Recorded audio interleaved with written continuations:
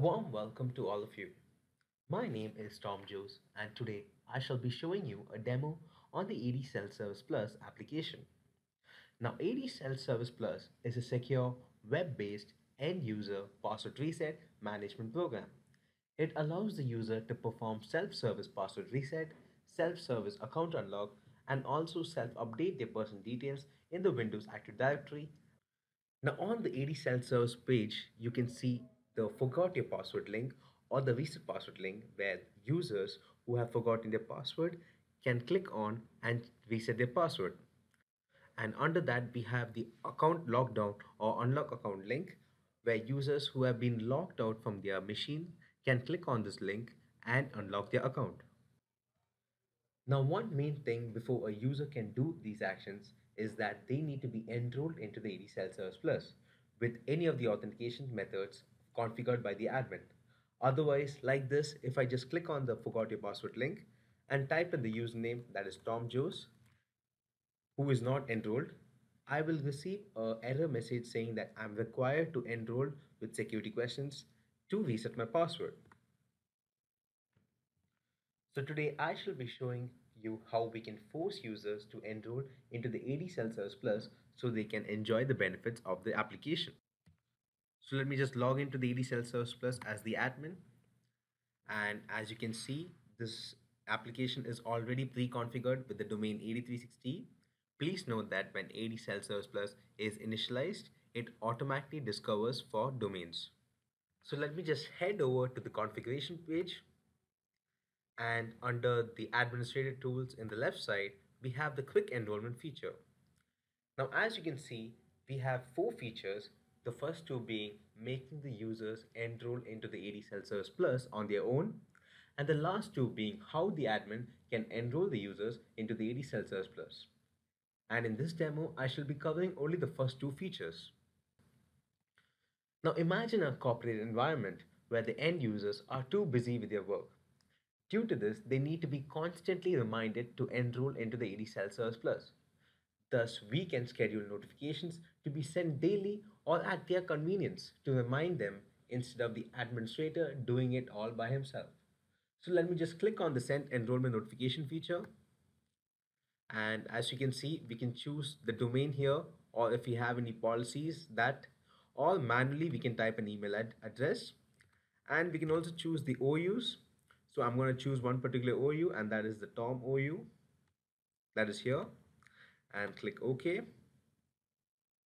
And we can choose the notification type. So we support two notification type, that is email notification or push notification. So I'm just going to be showing the email notification, and here is where we choose the attribute to where the mail will be sent, and by default it's the mail attribute of the user account. And we need to make sure that we have configured the server settings. So let me just click on this, and as you can see, I've already configured mail settings for the ADSelfService Plus to communicate with the user via mail. So I'll just go back to the send notification. Let me go to administrative tools under quick enrollment, and let me click on this. And now you can choose the subject of the mail the user will be receiving. By default, it's form enrollment requisition, and the mail content also we can choose with the following macros. So I'm just going to keep it as it is and click send mail. So it's asking me a pop-up saying that are you sure you want to send this message to the users in the selected domain. I will just click OK. So as you can see, the mail has been successfully sent to all the users who haven't enrolled within the OU Tom. So I shall just go to my Gmail account and see if the user Tom Joes has got that mail. And yes, he has. So you can see this is the subject we had configured and the mail content. And if he clicks on this, he will be redirected to the ADSelfService Plus page where he has to log in and enroll into the product. Now, what if I decide to ignore the mail, or I haven't noticed the mail due to my busy schedule at work? In that case, the administrator will be in a fix, as it will be inconvenient for him to go up to the user and tell him to enroll since his mails have been ignored. In this case, we have the force enrollment feature, and let me show you where it is. So the first feature we have is the force enrollment using logon script. So let me just click on that and I will enable the force enrollment. And this is the message we are going to see as a pop-up. So here we can choose the policy. I'm going to choose the entire 8360 policy.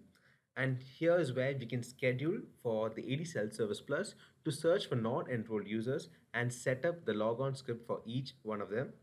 So I've keep it as daily and I'll keep it the time as 7:15. And I'll also tick the option which makes sure the users have to enroll when they log into the domain. And I'll click save. Now the next thing I need to show you before I show the forced enrollment is the enabling of the single sign-on feature. So I'll just click on this and I will be redirected to the admin page under the logon settings. So here I need to enable the single sign-on, as this will allow me to automatically log into the ADSelfService Plus page when I log into my machine. So before we enable single sign-on, we need to make sure we hide the self-service admin page. So I'll just tick on that. And here a pop-up is shown that even though you have hidden it, we can still access the admin self-service page by clicking on Start Client from the tray icon or by appending adminlogin.cc to the URL. So let me just close that and tick the enable single sign-on feature. And here is already a computer account configured for this domain, that is 8360. And I can change it to something else, that is demo enroll. And the password, let me just type that. And I believe this computer account does not exist, so I'll just tick on this option and click save. And with that, I've successfully configured NTLM single sign-on. And now, since I had enabled the force enrollment and enabled single sign-on, I will just log in as the user Tom Joes, who had ignored the mail to enroll earlier. So let me just log into that machine, type in the password, and as you can see, I've got a pop-up that says that you have to enroll with ADSelfService Plus. And please note that I cannot get rid of this and I have to enroll. So let me just click on this. And now I'll be automatically logged into the ADSelfService Plus because I had enabled single sign-on.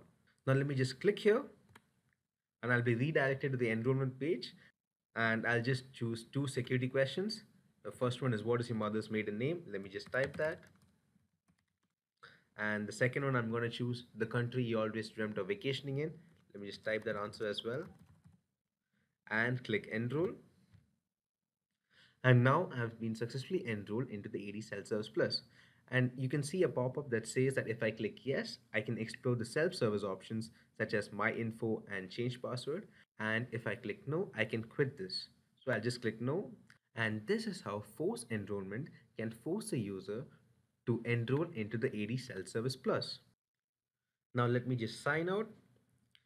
And we are seeing this page because we had configured to hide this admin self-service page for enabling single sign-on.